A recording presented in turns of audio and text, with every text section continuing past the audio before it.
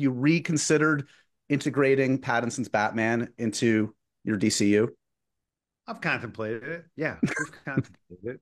You got to contemplate everything, John. Hey everyone, welcome to Digital Charcuterie. My name is James. Thanks for stopping by. If you're looking forward to the DCU and the Batman Part 2, Part 3, all things like that, hit that subscribe button. We talk about it all the time here on the channel. Thank you so much for joining me today. Now I want to talk about James Gunn Creature Commandos debuted today, and along with it, the beginnings of the DCU, effectively making the Batman an Elseworlds story. Now, about a month ago, there were rumors and reports circulating that David Zaslav at Warner Brothers wanted Robert Pattinson to be Batman in the DCU. And the whole DC shakeup occurred, and James Gunn and Peter Safran were hired to take over DC Studios. They decided there would be Elseworld stories and the DCU. And with that, Joker 2, Folia 2 would be an Elseworld story, but that also wasn't part of the DC Studios plan, but the Batman was, and that would be a true Elseworld story. But with the success of the Batman, with the success of the Penguin, the rumors were that Zaslav really wanted Robert Pattinson to be the DCU Batman because it was a surefire success, right? Because everything associated with that Batman has been a hit so far, both critically and financially. So it kind of makes sense from an executive, from a studio perspective to do that. But back in December of 2023, James Gunn said, nope, the deal was that Matt Reeves would have his own separate Elseworlds story and he would be able to do what he wants to do that would not affect in any way whatsoever or be affected in any way whatsoever by the DCU and by the Batman and the events that occur within that storyline. So you have two separate storylines. As confusing as that might be for general audiences coming down the road, I think it's the right choice. But now, on the Happy, Sad, Confused podcast, James Gunn is talking, obviously, Creature Commandos and a lot more. We'll do more videos breaking down this podcast interview that he did because it's actually a really good one. You should check it out. It's over on YouTube. I'll put the link in the description below.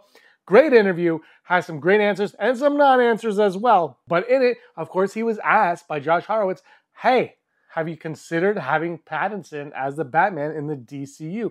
And James Gunn actually takes the time to think about his answer. He does it a few times in this interview. That's why I think it's a solid interview, because he actually thinks about it.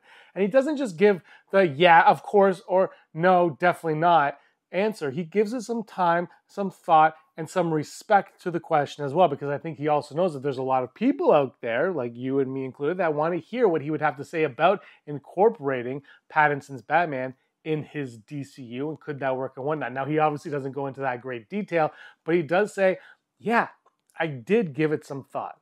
He doesn't end up ever actually saying no, but he says, I did give it some thought, and then he kind of, thinks about, of course he did, because it's smart and whatnot, and only an idiot would not think about that in any way whatsoever. And it got me thinking, he also kind of reaffirms how he wants the Elseworlds story to kind of be. And one thing he loves about DC Comics versus Marvel Comics is the use of the Elseworlds stuff.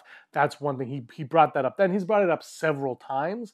And so that's why I don't think we'll get Pattinson. And that's why I'm excited for what's to come, because there will be stories that aren't going to connect. And how you separate those with what do connect, that is going to be, I think, more of a struggle for the studio for marketing and stuff like that. But I'm anxious to see what they're going to do, because Marvel, as great as it is, there's some things that's like, man, that doesn't have to connect. Like, I loved Werewolf by Night, and I guess it kind of connects, but it doesn't connect. And sometimes you need, I think, those things every once in a while just to cleanse the palate a little bit. But here's a separate story. And I think it's nice. And it's nice to give creatives a free reign to do what they want to do with certain characters and whatnot. Yeah, you would be an idiot not to have that. They make everything to mean. An idiot not to think, what's this going to, how does this go? How does this go? But I'm committed to both telling stories in the DCU and telling Elseworlds story. Now, it's not always a surefire hit. Don't get me wrong. It shouldn't always be that way, but that's how I feel. But Robert Pattinson in the DCU, I don't like the idea of that. I don't think I ever really did, only because he's such a grounded Batman. And yeah, you can have him come over there and you have the fantastical stuff, and we'd probably buy it if it was done properly and correctly. We'd probably end up buying it, but ultimately, do we need that? Is that what we want from our films? I think having a Batman that is more suited to the storylines and that can fit in a little bit better, like someone a little bit more extravagant, a Batman that is a little bit more extravagant than Robert Pattinson's Batman in the DCU. a different version of Bruce Wayne and a different version of Batman himself. Because while I like what they did with the Batman, I think it's time to give us something a little bit different and someone a little bit older. I know Pattinson's not that young, but if he's going to have Damian Wayne as his child, as Robin, you want someone maybe a little bit older and definitely a little bit more mature. This Batman is not mature. Now, obviously, he's going to be more mature in the Batman 2 and 3, clearly, but he's not there yet. And I feel like the DCU would be better suited to have a Batman who's already mature and in there. But I love that James Gunn is coming out and talking about it and not just lying, like, no, of course not. He's giving honest answers like, of course we thought about it. And it might still be a conversation being had behind the scenes. Obviously, there's no script for Batman Brave and the Bold. And there's obviously, clearly, because of that, been no casting for Batman Brave and the Bold. All we know is Andy Muschietti is directing that motion picture. And James Gunn and Matt Reeves have a very, very strong working relationship together. Now, if you continue Pattinson as Batman in the DCU, where does that leave Batman Brave and the Bold? And where does that leave the Batman Part 2 and Part 3? And that's the confusing part, right? Because I don't think you can do a Batman Brave and the Bold if you're finishing these. Or you're waiting until the Matt Reeves trilogy ends before you do Batman Brave and the Bold. That being said, Robert Pattinson just said, I might be retiring by the time we do the third movie because it's taking so long to do these scripts, so long to get these movies, that who knows when they'll be ready. And does James Gunn want to wait to introduce Batman in the DCU for that long? Or do you say, okay, Pattinson's our Batman, no more Brave and the Bold, and you bring him in. But then your whole introductory video that you did a year or so ago is now just a lie. Like everything you did in a lie is a lie. I'm not even sure Swamp Thing's going to happen still, to be honest. But so I don't think you want to go down that path. And that's why I think you let Matt Reeves, Robert Pattinson do their Batman thing over here. It's an Elseworlds story. You have your Batman over here. And you know what? You want to do multiverse stuff? You want to go back into the multiverse? You go for it because you've got an opening. You've got multiple Batman and it can work out. But to be honest, I kind of want Batman in the Matt Reeves DCU to have a Robin. I'm very excited to see Batman with a Robin.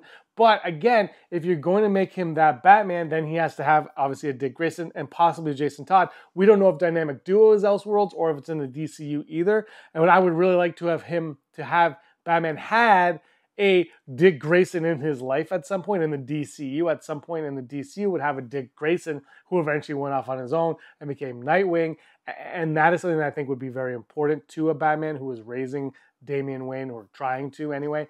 And it's just something that I don't know if the Robert Pattinson Batman could have in an effective way, or you'd be rushing into it, or you'd be like, there's a time jump and Dick Grayson. I don't know if it works out. So I'd rather see all of that kind of fleshed out, obviously in reverse, because we know the story of Dick Grayson, Robin, and whatnot, but I would like to see that play out in the DCU, and that's one of the things I'm excited about, is I don't think we've had like a great Dick Grayson represented on screen. Chris O'Donnell, Holy Rusted Metal, it's phenomenal, don't get me wrong, but again, like someone who, in those movies, they were kind of leading towards him becoming Nightwing. Obviously, his costume changed. He wants to separate from Batman.